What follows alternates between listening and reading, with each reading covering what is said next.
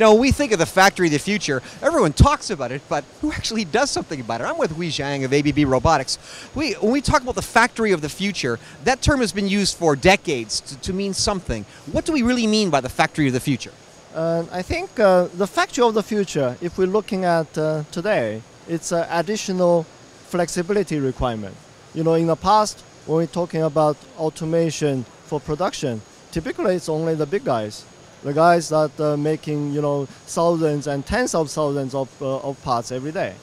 And coming to today, not only the big manufacturers, but even the smaller ones are looking for automation solutions so that you can not only mass produce the same parts over and over again, you have to have, the additional flexibility to accommodate, product changes, parts changes. You have to produce not only one car in the same production line over and over again, and very often you have to produce 5 or 6 models using the same line. So I think the biggest change driven from the industry is what's called mass customization. That is coming.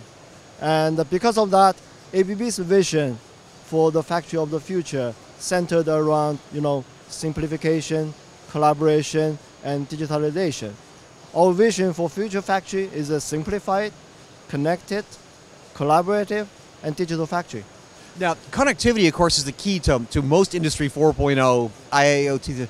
Is connectivity, historically, this is a blue-wired Ethernet-based technology. We're moving toward Bluetooth, wireless. Is connectivity possible with security and reliability? Absolutely. I think this comes in with our latest offer in the robot controller. The newest controller for robots, what we call Omnicore controller, come in with built-in connectivity, what we call Power On Connect. With Power On Connect, you can not only connect to mobile network, Wi-Fi, any Ethernet connection. There is also additional cybersecurity requirement on this controller. And with that, I think we want to guarantee that however you want to connect, your data is secure. Now, increased flexibility usually means more programming. You have to completely, essentially, virtually reconfigure the line all the time. This puts additional pressure, of course, on engineering staff and technical staff to do this programming there. Is it simpler, easier today to do that? It used to be a very complex thing to program a robotic assembly system. I think you hit the problem right on the head.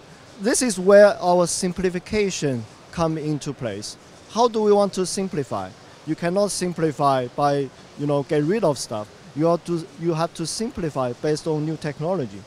The new technology we are bringing into the market today is, what they call the digital twin technology.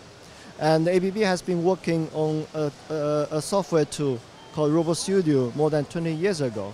And so we can say that we are already using a digital model back 20 years ago. But with more technology advancement, with virtual reality, augmented reality, and mixed reality, you have a possibility that you can never imagine before.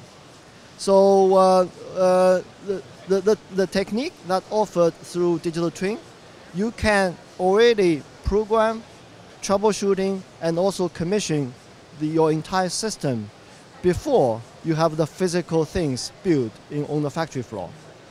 So imagine what kind of time saving and cost saving you can do with this new technology. And we can showcase some of those things on the ABB booth today. The factory of the future is simple, says Hui Zhang of ABB Robotics.